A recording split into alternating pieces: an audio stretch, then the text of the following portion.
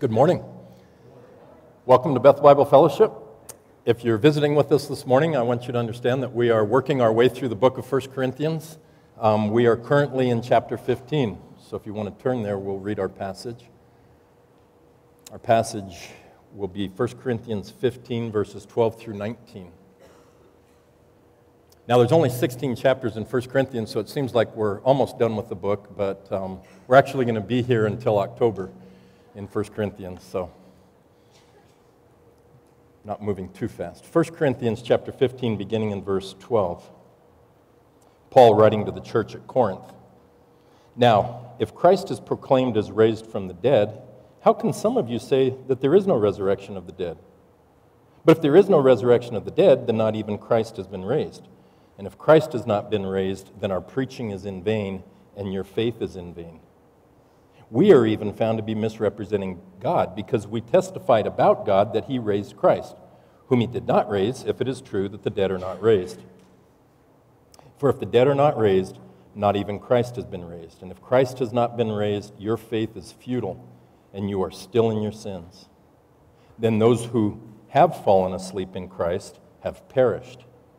If in Christ we have hope in this life only, we are of all people most to be pitied. Father, as we approach your word, we ask you to use it in our hearts. We ask you to draw us to faith, to a deeper trust in you, and as Joel prayed, that you would change us thereby. And we pray it in Jesus' name. Amen. So we saw last week that chapter 15 starts with the gospel of Jesus Christ, verses 1 through 11. And, as well, the eyewitness proof that Jesus Christ actually did physically rise from the dead. And the entire chapter is actually devoted to this topic. So here we have a letter addressed to a struggling and divided church at Corinth, and the Holy Spirit directs Paul to write an entire chapter, a long chapter, on the resurrection. And I think it raises the question, why? Why the topic of the resurrection here, in this place, in this letter? Now, we know that the central issue for every human being is the burning question, who is Jesus Christ? Everybody has to answer that question. And the historical fact of the empty tomb points to the historical fact of the resurrection, which confirms for every thinking person, I think, that Jesus is who he said he was, God in the flesh. And that's basically the gospel message. Right? That because of mankind's sin and our total inability to save ourselves from the wrath of God, God, in his great mercy, left heaven. He stooped down. He came down to our level, becoming a man so that he could die on our behalf. He stooped down, condescended, lowered himself. Think of it this way. Imagine you're up in the mountains, you're hiking, you're way back in the woods, and you're on a trail, and as you're walking along, you come around a corner, and there's a small child standing on the trail, all by himself, lost, terrified, crying. What would you do? Now, I doubt if your first reaction would be to walk up to that child, tower over him, and start interrogating him about what happened and why he's alone in the woods. No, instead you'll probably crouch down, take a knee, speak softly, lower your voice, make eye contact, get on his level so that you can gently calm him down and draw him to yourself. Well, that's exactly what God did for us. In order to reach out and to save lost, frightened humanity, he stooped down. He lowered himself, and he became a man. And that was absolutely crucial to the justice of heaven, that he become a man, a real flesh and blood human being. Divine justice could not have been satisfied if Jesus didn't become a human. This is theologically crucial. See, man sinned. And so the justice of God demanded that man pay the price for that transgression.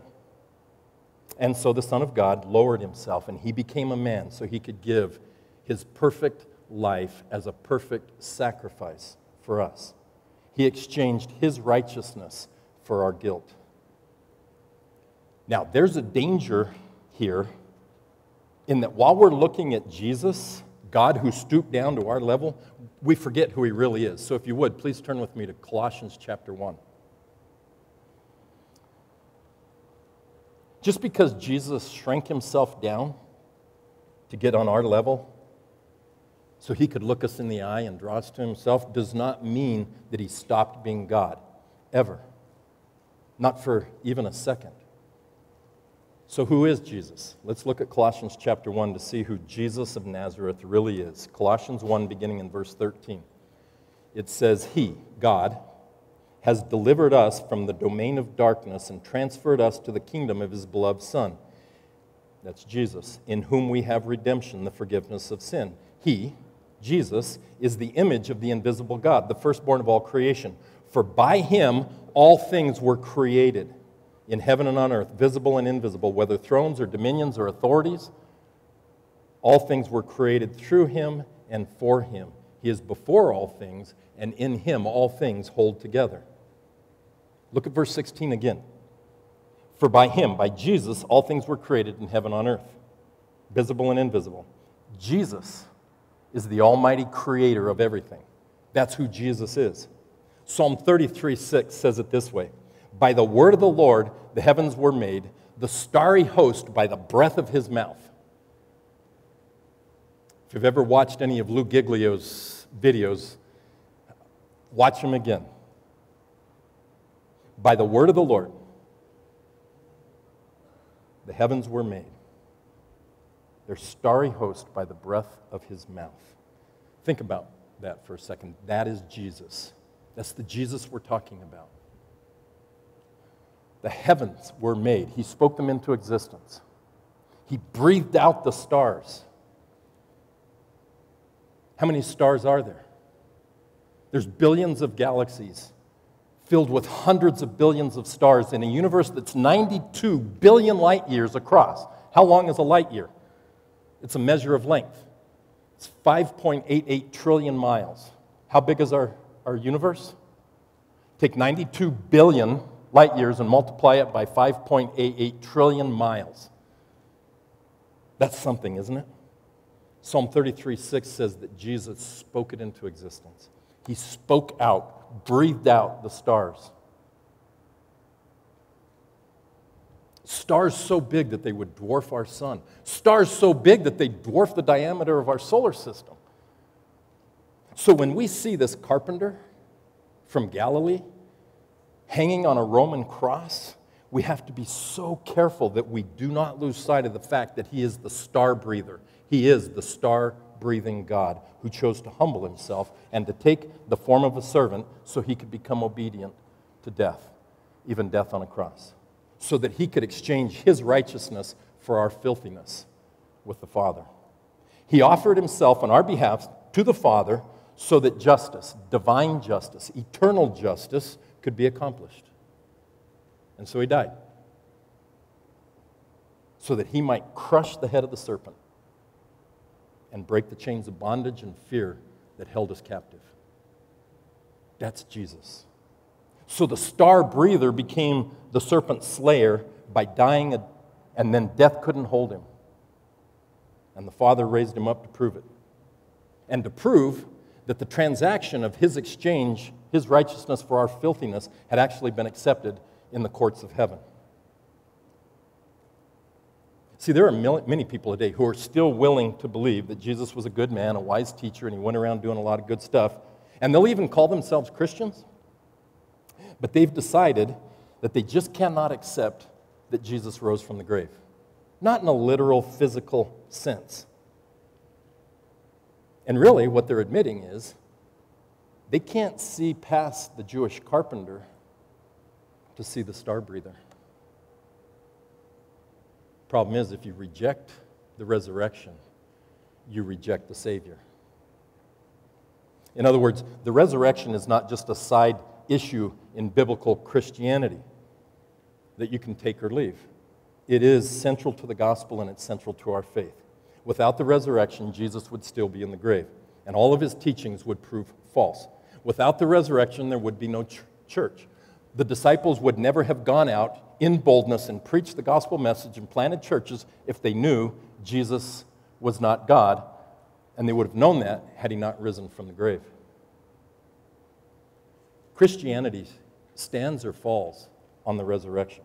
If you want to disprove Christianity, disprove the resurrection. It's that simple. Do that, and Christianity crumbles like a child's sandcastle on the beach under the waves of time. It can't stand. The only trouble is, after 2,000 years of trying to do that, no one's been able to do it. The historical fact remains. The tomb was empty. And the most reasonable explanation for the empty tomb is a physical resurrection of Christ. Now, there were some in Corinth who were willing to accept the resurrection of Christ, but denied the resurrection of the saints. Look at verse 12. It says, now if Christ, this is in 1 Corinthians 15, now if Christ is proclaimed as raised from the dead, how can some of you say there is no resurrection from the dead?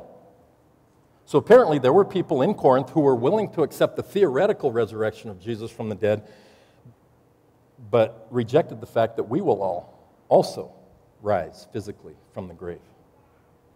I personally think it was because there was some pre-Gnostic thinking in Corinth, and they had decided, along with Plato and other ancients, that the spirit is good and the flesh is bad. And that in order to be super spiritual, which is a theme throughout the book of 1 Corinthians, you had to completely deny the flesh. Well, in denying the flesh, they also then had to deny a physical resurrection, because that meant we would be in the flesh for all eternity, something that these folks apparently were not willing to accept. So Paul says to those in Corinth who were trying to deny the resurrection, all right, well, if that's your position, let's take a look at that more closely. I want you to take a look at the logical progression of that thought. If there is no resurrection, then there will be other ramifications, and that really is the rest of our passage. That's chapter 15, verses 12 through 19. There are 7 consequences of this thought that there is no resurrection from the dead. So what we're going to do this morning is just go through those in order. First, verse 13. Paul says, if there is no resurrection, then Jesus is not alive. Quote, if there is no resurrection of the dead, then not even Christ has been raised. Now, in Paul's day, just like today, there is this ongoing discussion about whether physical resurrection was true. Many denied physical resurrection. Gentiles and Jews as well. There was a whole sect of Judaism called the Sadducees who really believed that there is no resurrection from the dead, and they denied a lot of supernatural things. And many Gentiles denied that human bodies, once dead, could rise from the dead. And it seemed to be, apparently, a common idea in Corinth, even in the church. Now, that idea is still popular today, right? It sounds very scientific. It really is quite scientific. According to human observation, do dead bodies come alive again? I'm asking, it's not rhetorical. We could do an experiment.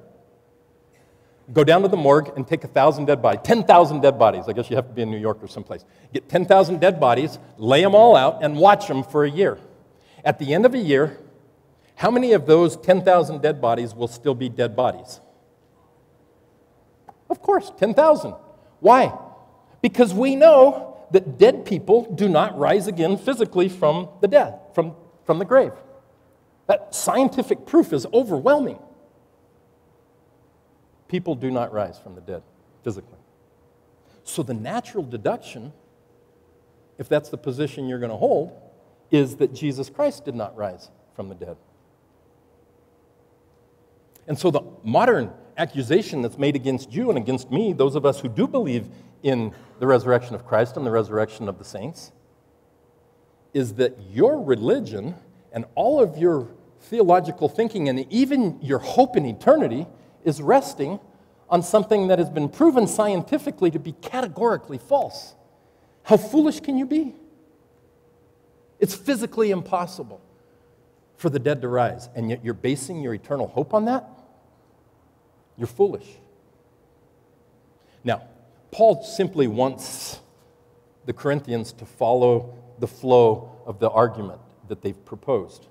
If there is no resurrection from the dead, then Christ could not have risen. Doesn't mean that Paul agrees with their thinking. He's just playing along with the flow of the argument.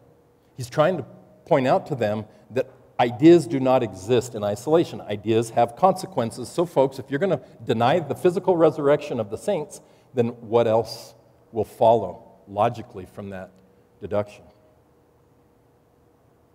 Now, here Paul makes it very clear that the reality is that Jesus' resurrection is inextricably linked to our resurrection. Next week, we're going to see that Jesus is called the first fruits of the resurrection. In other words, Jesus' resurrection sets the pattern for us. But we'll talk about that next week. So, first of all, number one, Paul says if you're denying the resurrection of the saints, then you are also denying the resurrection of Jesus Christ. Number two, verse 14, the second ramification of their thought. Paul says, quote, "And if Christ has not been raised, then your preaching is in vain." If Christ hasn't been raised, our preaching is useless. If you remove the resurrection from the gospel message, then you have no message. Jesus is still dead, and if Jesus is still dead, that makes him a liar because he said he was going to come back from the dead. And if he's a liar, then he's not our Savior. And our entire message and everything we have to say falls apart. Paul said all the way back in chapter 1, do you remember that? He said that the message of the cross is foolishness for people who think they've got the world all figured out.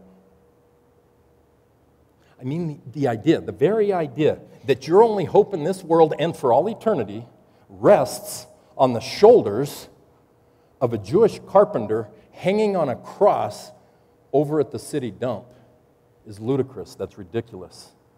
And Paul called it what it is. That's foolishness. The message of the cross is foolish. That is, if he never rose from the grave.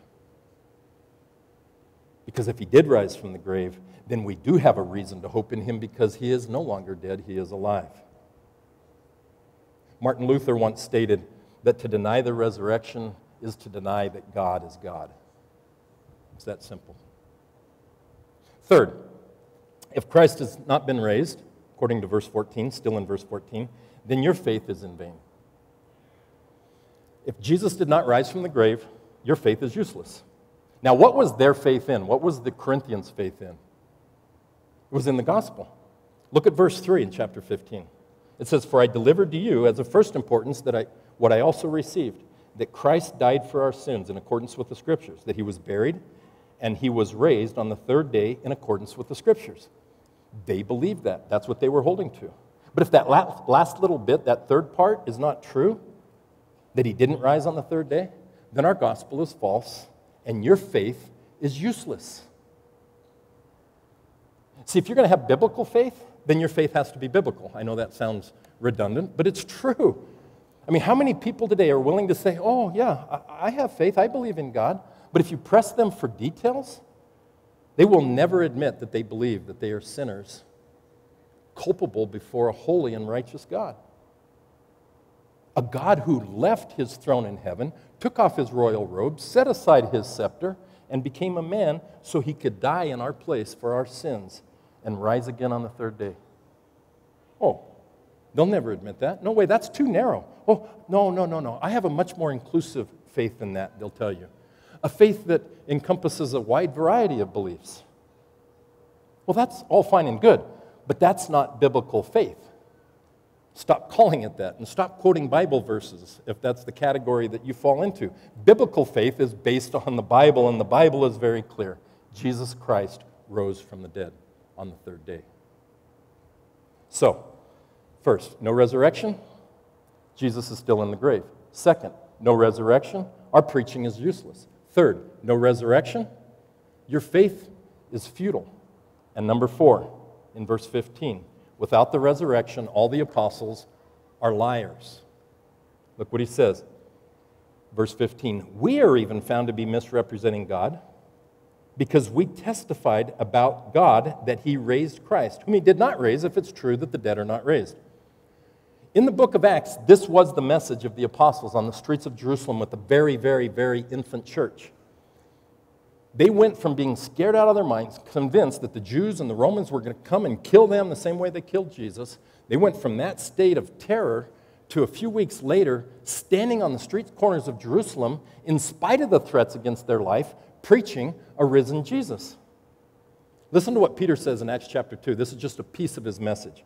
He says, "Men of Israel, hear these words. Jesus of Nazareth, a man attested to you by God with mighty works and wonders and signs that God did through him in your midst, as you yourselves know. This Jesus you delivered up according to the definite plan and foreknowledge of God, and you crucified and killed at the hands of lawless men. But God raised him up, loosing the pangs of death, because it was not possible for him to be held by it. This Jesus God raised up, and of that we are witnesses." Now, you tell me, why would these guys go out and risk their necks to preach a message they knew was false? Think about it. If Jesus hadn't risen from the grave, these guys would have known it. Of all people, they would have known that he didn't do that. Now, the popular argument to that is they just stole the body from the tomb to make it look like Jesus had risen from the dead. And then they went out and they started spreading the message of his resurrection, spreading this false narrative that Jesus was alive. Now, I can see, people going out and spreading a false message if it's going to get them fame or fortune or something, if they're going to get somewhere by it. But what did these guys get out of it? They got arrested. They got thrown in prison and eventually executed. They were hung. They were crucified. They were beheaded. They were drawn and quartered, stoned, boiled, burned, and fed to the wild beasts. And yet every single one of them, in their last breath, was still testifying to the truth of an empty tomb and a risen Savior. Why would they do that if they knew it was a lie? Because if they had stolen the body and hidden it in a shallow grave out in the desert, they would have known. Someone once said, people will die for a conviction, but they won't die for a concoction. They died by the hundreds after testifying to have seen him risen from the dead. Now, the implication of the Corinthians statement is clear, as Paul points out in verse 15. If Jesus has not been raised, then the apostles are all a bunch of liars. Liars of the worst order, because they're leading people astray into an error, not just for this life, but for all eternity. They're playing with the eternal souls of people with this lie, and they knew it was wrong. Number 5, verse 16. If there is no resurrection, you are still in your sins. He says, for if the dead are not raised, even Christ has not been raised. And if Christ has not been raised, your faith is futile and you are still in your sins. In other words, if Jesus wasn't raised from the dead, then you are not a new person. And your life has not been radically changed. It's all just wishful thinking. All the habits that you think you've broken because of the power of God and your changed attitudes, that's not because of the power of God. It's just a placebo. Wishful thinking. And not only that, not only are you still living in your sin and sin in you, but you're still guilty of your sin. You still stand condemned before a holy and righteous God. Now, I love what Paul does here. This is a hard message, but look at the gentleness with which he delivers it. He says, when the Corinthians say they doubt the resurrection of the dead, does Paul come out and just blast them and say, you're wrong? Don't you folks ever read your Bible? Get a clue. No, he doesn't do that. He says, okay, if you say there is no resurrection of the dead, well, let's just see the progression of that. You said there's no resurrection. If that's true, then Jesus has not been raised. If Jesus hasn't been raised, then our preaching is in vain, and your faith is in vain, and you're still in your sins. And not only that, we're all liars. And we're all still lost and headed for hell. But Paul says to him, we know that's not true. If you go back up to verse 1, look at verse 1, chapter 15. Paul agrees that they have received the gospel message. And in verse 2, he agrees that they are now saved. See, these folks wanted to believe that the gospel was theoretically true, that the The resurrection of Jesus, the physical resurrection of Jesus, well, maybe. But they were more on this. It was probably a spiritual, theoretical resurrection. But they were confused about what was going to happen to them when they passed from this life into the next life. And again, this kind of thinking is not that uncommon today among Christians. You know, this idea that we don't really know what it's going to be like when we die. You know, when we die, we're probably just going to be spirits, disembodied spirits, that if you could really see the spirits, they would be like chubby little babies with wings buzzing around, right? And there are a lot of Christians who actually believe this kind of stuff. To which Paul says in verse 18, no. And this is the sixth consequence if you're writing down the list. He says, if Christ has not been raised, then those who have fallen asleep in Christ have perished. In other words, if there is no resurrection, those who have died believing in Jesus are lost in hell. There's no hope. If Jesus has not been raised, then the gospel is false. And if the gospel is false, then when you die, you're going to be lost forever. And finally, the seventh hypothetical consequence of denying the resurrection is in verse 19. If in Christ we have hoped in this life only, we are of all people most to be pitied. Why would Paul say we are of all people most to be pitied? Well, if it's only for this life that we've hoped in Christ, and there's nothing afterwards, and there is no eternal hope of eternal life, then we've wasted our life here preaching an empty message, a message that's nonsense, a message that only leads to death and to loss. And the apostles and Jesus were constantly challenging Christians to lay down their own lives and to live for Him, to spread the word, which Paul did. Look over at verse 30.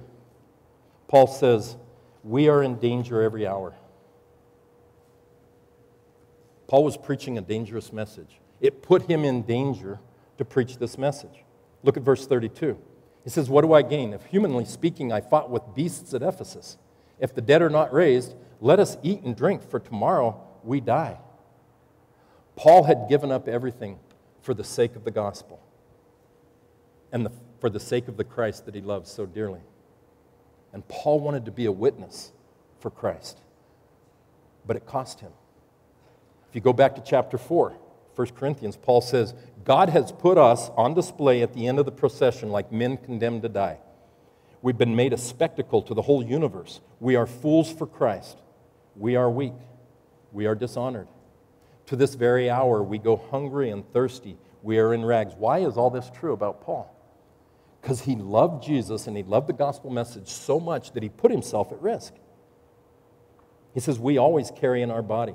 Oh, excuse me, I skipped. When we are cursed, we bless. When we are persecuted, we endure. When we are slandered, we answer kindly. We have become the scum of the earth, the refuse of the world. The gospel cost Paul dearly. If you skip forward to chapter 4 of 2 Corinthians, he says this about his ministry, his wonderful life in Christ.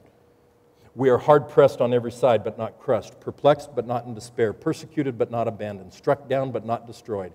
We always carry in our body the death of Jesus so that the life of Jesus may be revealed in our body. We are always being given over to death for his sake. Chapter 6 of 2 Corinthians, he goes on. He says, as servants of God, we commend ourselves in every way, in great endurance, in troubles, hardships, distresses, in beatings, imprisonments, and riots, in hard work, sleepless nights, and hunger, in dishonor, bad report, regarded as impostors, unknown, dying, sorrowful, poor. Chapter 11 of 2 Corinthians, he goes on. He says, I've been in prison, frequently flogged severely. I've been exposed to death again and again. 5 times I received 40 lashes minus 1.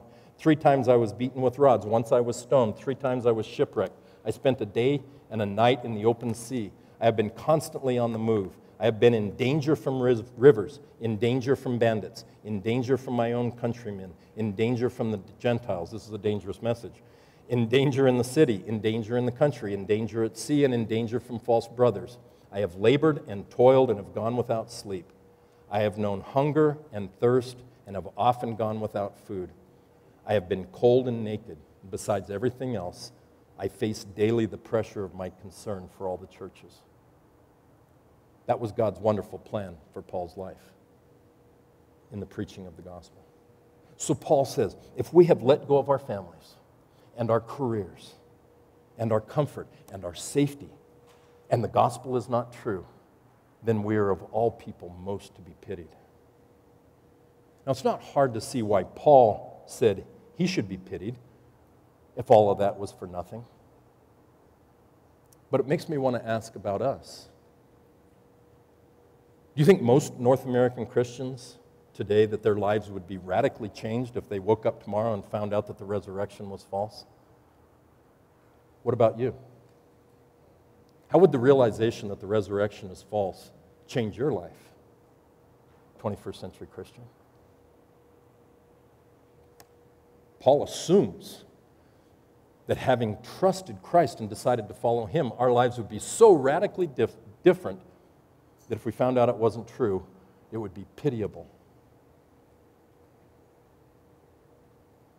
Now, I'm not saying that we're going to all suffer the same way Paul did.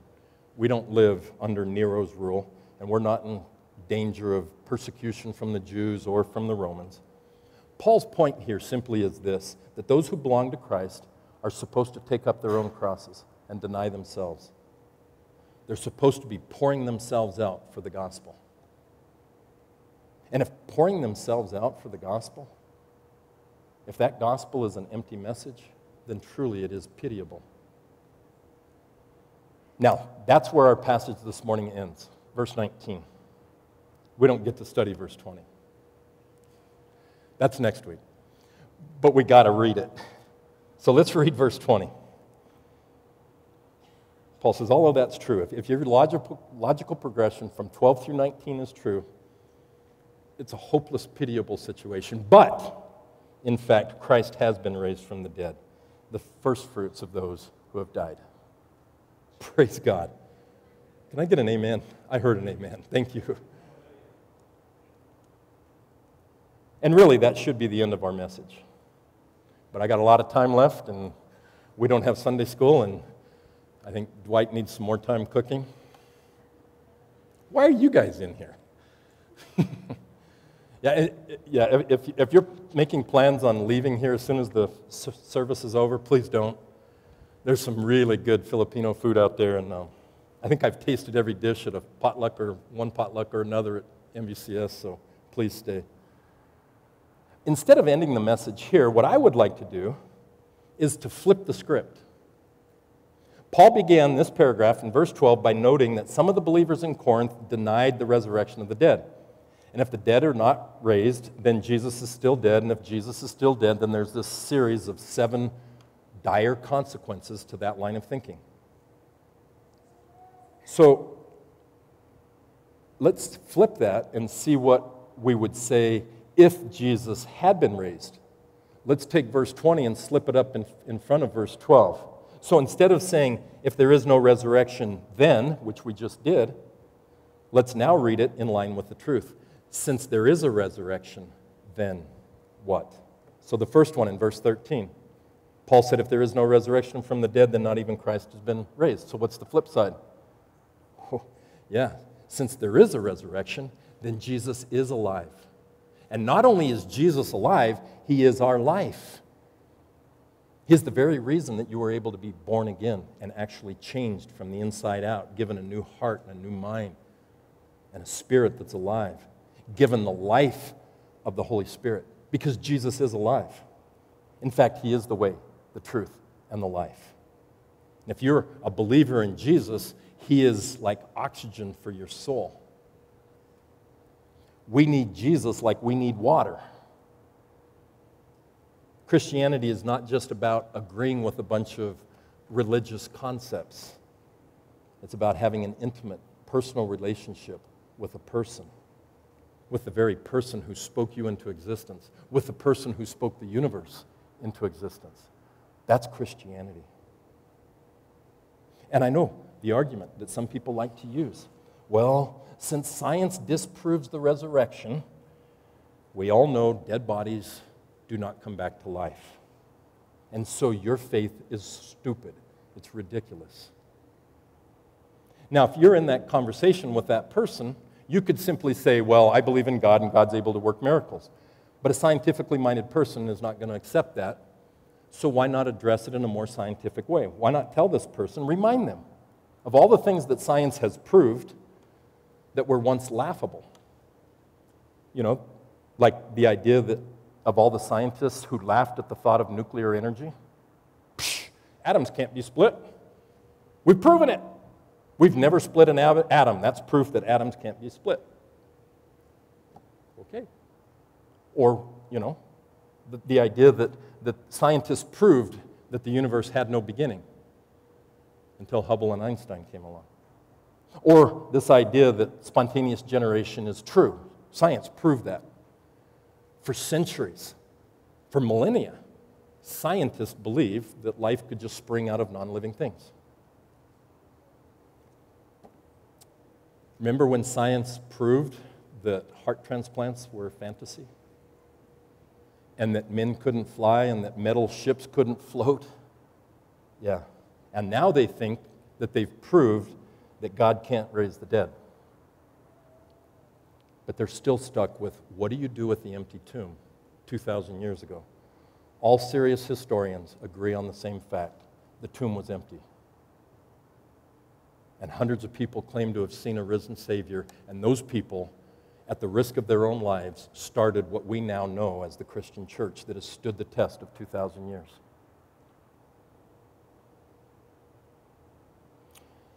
All right, second.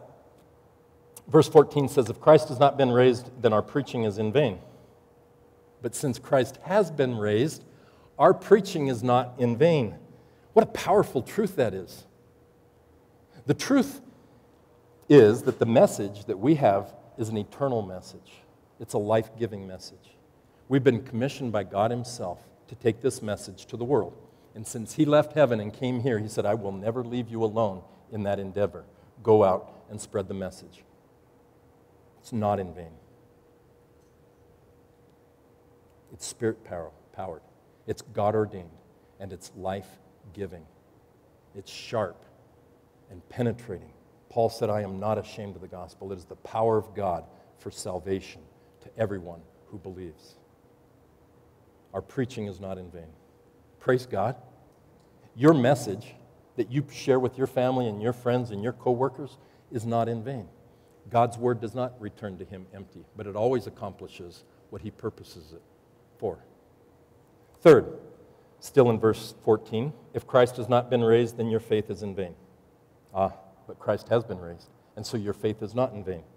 For it is by grace you have been saved through faith. Faith, that trust in God, that trust that you can actually receive the gift, the free gift of salvation from him, purchased by Jesus on the cross, that trust is well-founded. See, your trust is only as good as the person you place it in, right? And we've all trusted people who've let us down, I'm sure. You'll never have that problem with Jesus. Because your trust is not in a Jewish carpenter who got himself crucified by the Romans. No, your trust is in the star breather. Your trust is in the one who created everything and then came here and died for you. And then rose from the grave. And that resurrection proves that your faith is not vain. 4, verse 15. If Christ has not been raised, then we are found to be misrepresenting God. Literally, Paul says, we are false witnesses. All of us apostles who are going around preaching this message are a bunch of liars. We know better. Because we testified that God raised Jesus from the dead, but we know better than that. But since Jesus has been raised, the apostles are not false witnesses.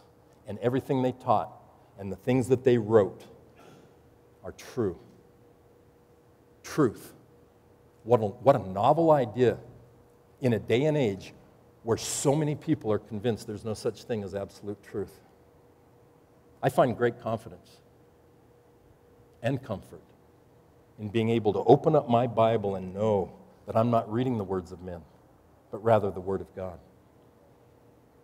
5, in verse 17, it says, if Christ has not been raised, then your faith is futile and you're still in your sins. Yes, but Christ has been raised. So you are not in your sins if you're trusting him. What a truth. And there's 2 ramifications to that. There's 2 ways to take that. We are not still in our sins in the sense that we are not still in the guilt of our sins. No, our sins have been washed. We've been forgiven. Jesus took the debt that was against us, and he canceled it by nailing it to the cross. It was paid in full, so that Jesus, hanging on the cross, said, "Tetelestai," done, finished, once for all. Your sins are washed clean by the perfect blood of the Lamb of God. Now, the other way to take that, we are no longer in our sins, is that we are no longer under the power of sin. We are no longer walking in our sins. Not only did you get washed of your sin and forgiven when you came to Christ, but you were also raised with him in some spiritual, mystical way, so that the power of the resurrection is now at work in you. Peter says that we have been born again to a living hope through the resurrection of Jesus from the dead. You've been born again to a living hope, not just through the death of Jesus, but through the resurrection of Jesus from the dead. The resurrection of Jesus is linked to our rebirth, and it's all throughout the New Testament if you care to study it. Paul says in both Ephesians and Colossians that God made us alive together with Christ and raised us up with him. 2,000 years later, somehow. Do you remember Paul's prayer for the Ephesians in chapter 1? Don't turn there, but jot it down, look it up later. There, Paul connects the power of the resurrection with the spiritual power that is at work within us. And he tells the Ephesians that he's praying that they would know, quote, "what is the immeasurable greatness of God's power in us who believe, according to the working of his great might, which he accomplished in Christ when he raised Christ from the dead and made him sit at the right hand in the heavenly places." The power, that great power that raised Jesus from the dead, is the same power that is at work in you, child of God. Paul said that his goal in life, in Philippians chapter 3, do you remember what his goal in life was? He said, that I may know him and the power of his resurrection. Resurrection power living in you. That's something. Now, this is very important to the Corinthian situation because the Corinthians were all about spiritual power. Every situation, every problem that we've read about in the book of 1 Corinthians is somehow linked to their thirst to have spiritual power, to be spiritual. Well, Paul basically says, Corinthians, you want spiritual power? Well, that's only supplied to us through the resurrection of Jesus from the grave. And since Jesus did rise from the grave, you are no longer in the grip of sin. And you don't have to walk in it any longer. 6, verse 18, it says, if Christ has not been raised, then those who have fallen asleep in Christ have perished. But since Christ has been raised, those people haven't perished. When they left here, they went to be with God in Christ forever. What an amazing thought. One day we're going to get to go see them again. And we're going to get to renew those relationships and those friendships. What a reunion that will be. And finally, number 7, verse 19 says, if Christ has not been raised, then we are of all people most to be pitied. But the fact is, Christ has been raised. And so we are not to be pitied. We are not to pity ourselves. There's no need to pity each other. And we certainly shouldn't be looking to the world to pity us for the fact that we have trusted in Christ. See, whether your head is on a chopping block, literally, or you're living in poverty as a missionary in some jungle somewhere, or you're risking your job by sharing the gospel with the people you work with, there's no place for pity. In fact, of all people, we are most to be envied. Folks, if you have trusted Christ as your Savior, you literally have won the lottery. And I don't mean a lottery where you win a few million measly dollars that you can spend in a couple of years and then be left with nothing except a bunch of broken trinkets and toys and relationships. No, I'm talking about winning the lottery where Jesus died on your behalf and offered you the free gift of salvation so that you get eternity in paradise. Eternity in paradise with the one that your soul loves. No, in fact, of all people, we are most to be envied. The Corinthian believers wanted spiritual power. That really is the theme throughout the book. And every problem that Paul has addressed points to that. They wanted to be spiritual. But Paul says, you're not going to get your spiritual power, folks, through your rhetoric or your wisdom, or through sex, or through food, or through your teachers, or through pleasure, or through your position, or through the exercise of your gifts. Those are all themes that we've addressed. No, your spiritual power is to be found solely in Jesus Christ, who gave himself for us and was raised to life. The one who came to annul the curse in every aspect, even this aspect of physical death. He annulled it so that we will live for all eternity in resurrected bodies. Praise God that we do serve a risen Savior. Let's pray. Father, we realize that our lives are in your hands, that we take every breath simply because you allow it and will it. And we praise you for that you are the Almighty. And I pray that as we think of your raising Jesus from the grave in that act of defiance against the last enemy, that you also use that power in our lives to change us, to be the people you want us to be. And so we ask you that as we continue in worship and lift up our voices, that you would allow that to be the case. And we pray it in Jesus' name. Amen. Please stand with us.